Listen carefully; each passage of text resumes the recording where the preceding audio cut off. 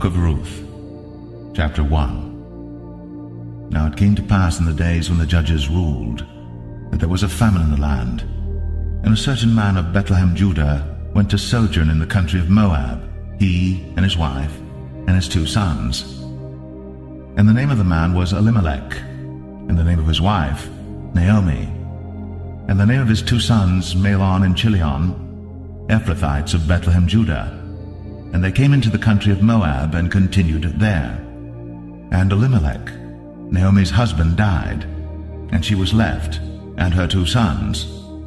And they took them wives of the women of Moab. The name of the one was Orpah, and the name of the other Ruth. And they dwelled there about 10 years. And Mahlon and Chilion died also, both of them. And the woman was left of her 2 sons and her husband. Then she arose with her daughters-in-law, that she might return from the country of Moab. For she had heard in the country of Moab how that the Lord had visited his people in giving them bread. Wherefore she went forth out of the place where she was, and her 2 daughters-in-law with her. And they went on the way to return unto the land of Judah. And Naomi said unto her 2 daughters-in-law, Go, return each to her mother's house. The Lord deal kindly with you, as ye have dealt with the dead, and with me. The Lord grant you that ye may find rest, each of you, in the house of her husband. Then she kissed them, and they lifted up their voice, and wept. And they said unto her, Surely we will return with thee unto thy people. And Naomi said, Turn again, my daughters, why will ye go with me? Are there yet any more sons in my womb, that they may be your husbands? Turn again, my daughters, go your way, for I am too old to have an husband. If I should say I have hope, if I should have an husband also tonight, and should also bear sons, would ye tarry for them till they were grown? Would ye stay for them from having husbands? Nay, my daughters, for it grieveth me much for your sakes that the hand of the Lord is gone out against me. And they lifted up their voice, and wept again. And Orpah kissed her mother-in-law. But Ruth clave unto her, and she said, Behold, thy sister-in-law is gone back unto her people, and unto her gods. Return thou after thy sister-in-law. And Ruth said, Entreat me not to leave thee, or to return from following after thee. For whither thou goest, I will go, and where thou lodgest, I will lodge. Thy people shall be my people, and thy God my God. Where thou diest, will I die, and there will I be buried. The Lord do so to me, and more also, if aught but death part thee and me. When she saw that she was steadfastly minded to go with her, then she left speaking unto her. So they 2 went until they came to Bethlehem. And it came to pass, when they were come to Bethlehem, that all the city was moved about them, and they said, Is this Naomi? And she said unto them, Call me not Naomi, call me Mara, for the Almighty hath dealt very bitterly with me. I went out full, and the Lord hath brought me home again empty. Why then call ye me Naomi, seeing the Lord hath testified against me, and the Almighty hath afflicted me? So Naomi returned, and Ruth the Moabitess her daughter-in-law with her, which returned out of the country of Moab, and they came to Bethlehem in the beginning of barley harvest.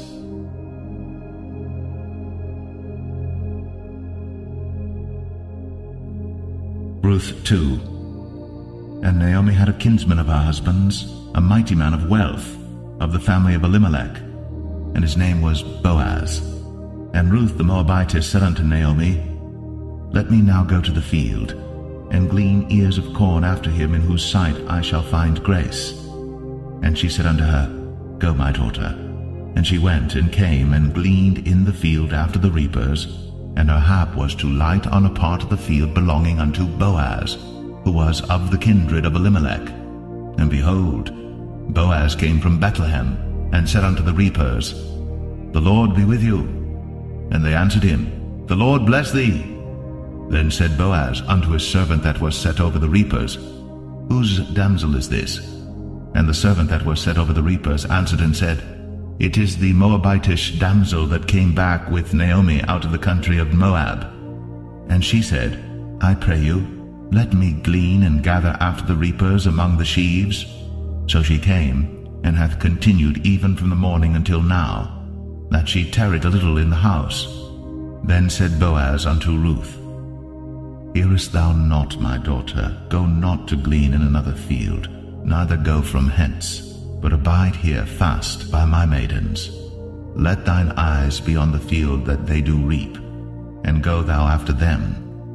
Have I not charged the young men that they shall not touch thee?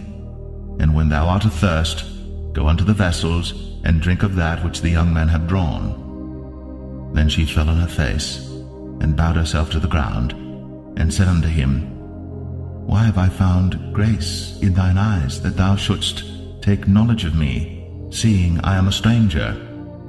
And Boaz answered and said unto her, It hath fully been shown me all that thou hast done unto thy mother-in-law since the death of thine husband, and how thou hast left thy father and thy mother, and the land of thy nativity, and art come unto a people which thou knewest not heretofore.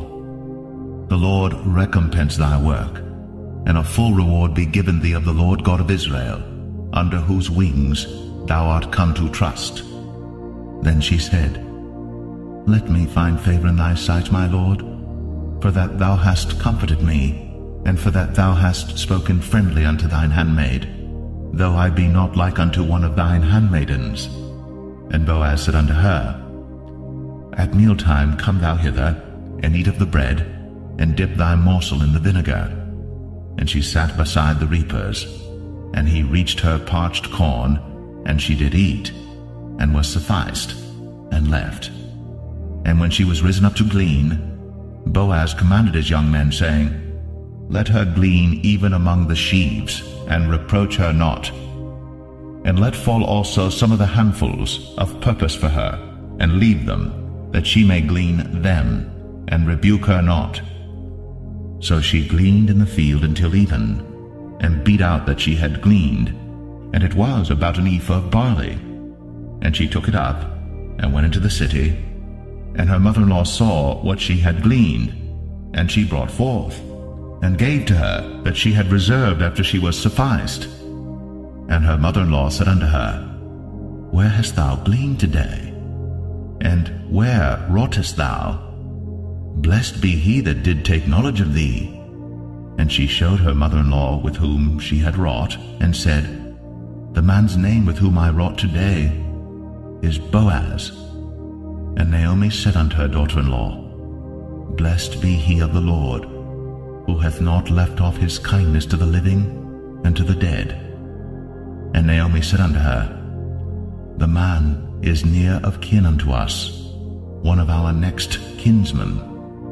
And Ruth, the Moabitess, said, He said unto me also, Thou shalt keep fast by my young men, until they have ended all my harvest. And Naomi said unto Ruth her daughter-in-law, It is good, my daughter, that thou go out with his maidens, that they meet thee not in any other field. So she kept fast by the maidens of Boaz to glean unto the end of barley harvest and of wheat harvest, and dwelt with her mother-in-law.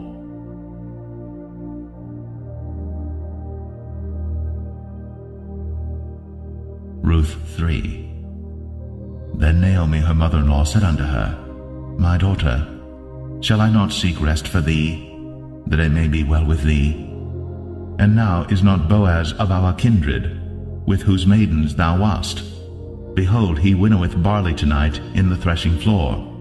Wash thyself therefore, and anoint thee, and put thy raiment upon thee, and get thee down to the floor.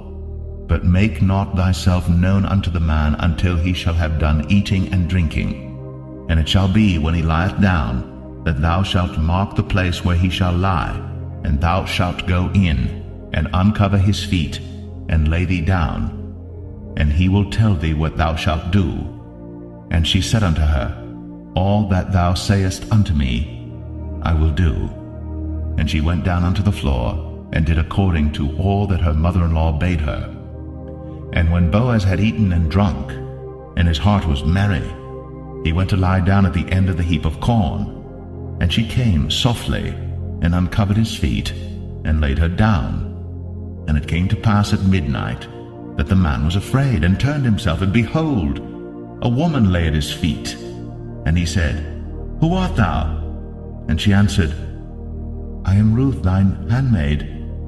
Spread therefore thy skirt over thine handmaid, for thou art a near kinsman. And he said, Blessed be thou the Lord, my daughter, for thou hast shown more kindness in the latter end than at the beginning, inasmuch as thou followest not young men, whether poor or rich.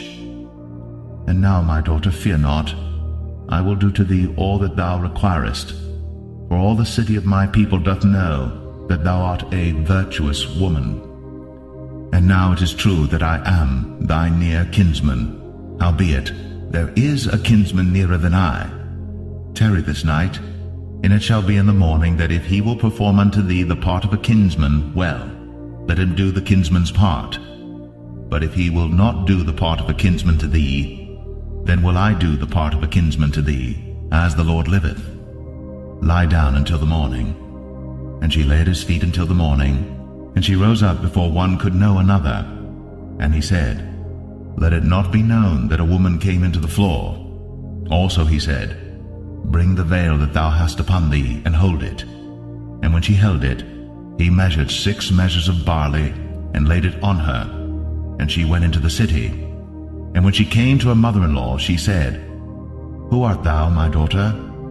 And she told her all that the man had done to her. And she said, These 6 measures of barley gave he me, for he said to me, Go not empty unto thy mother-in-law. Then said she, Sit still, my daughter, until thou know how the matter will fall, for the man will not be in rest until he have finished the thing this day.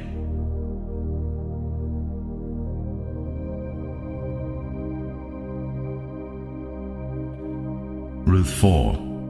Then went Boaz up to the gate, and sat him down there, and behold, the kinsman of whom Boaz spake came by, unto whom he said, Ho, such a one, turn aside, sit down here. And he turned aside and sat down. And he took 10 men of the elders of the city, and said, Sit ye down here. And they sat down. And he said unto the kinsman, Naomi, that is come again out of the country of Moab, selleth a parcel of land, which was our brother Elimelech's. And I thought to advertise thee, saying, Buy it before the inhabitants, and before the elders of my people. If thou wilt redeem it, redeem it. But if thou wilt not redeem it, then tell me, that I may know. For there is none to redeem it beside thee, and I am after thee. And he said, I will redeem it. Then said Boaz, What day thou buyest the field of the hand of Naomi, thou must buy it also of Ruth the Moabitess, the wife of the dead, to raise up the name of the dead upon his inheritance. And the kinsman said, I cannot redeem it for myself, lest I mar mine own inheritance. Redeem thou my right to thyself, for I cannot redeem it. Now this was the manner in former time in Israel concerning redeeming and concerning changing, for to confirm all things, a man plucked off his shoe and gave it to his neighbor, and this was a testimony in Israel. Therefore the kinsman said unto Boaz, Buy it for thee. So he drew off his shoe. And Boaz said unto the elders, and unto all the people, Ye are witnesses this day, that I have bought all that was Elimelech's, and all that was Chilion's and Mahlon's of the hand of Naomi. Moreover, Ruth the Moabitess, the wife of Mahlon, have I purchased to be my wife, to raise up the name of the dead upon his inheritance, that the name of the dead be not cut off from among his brethren, and from the gate of his place. Ye are witnesses this day. And all the people that were in the gate, and the elders said, We are witnesses. The Lord make the woman that is come into thine house like Rachel and like Leah, which two did build the house of Israel. And do thou worthily in Ephratah, and be famous in Bethlehem. And let thy house be like the house of Pharez, whom Tamar bare unto Judah, of the seed which the Lord shall give thee of this young woman. So Boaz took Ruth, and she was his wife. And when he went in unto her, the Lord gave her conception, and she bare a son. And the women said unto Naomi, Blessed be the Lord, which hath not left thee this day without a kinsman, that his name may be famous in Israel. And he shall be unto thee a restorer of thy life, and a nourisher of thine old age. For thy daughter-in-law, which loveth thee, which is better to thee than 7 sons, hath borne him. And Naomi took the child, and laid it in her bosom, and became nurse unto it. And the women her neighbors gave it a name, saying, There is a son born to Naomi. And they called his name Obed. He is the father of Jesse, the father of David. Now these are the generations of Pharez. Pharez begat Hezron, and Hezron begat Ram, and Ram begat Amminadab, and Amminadab begat Nahshon, and Nahshon begat Salmon, and Salmon begat Boaz, and Boaz begat Obed, and Obed begat Jesse, and Jesse begat David.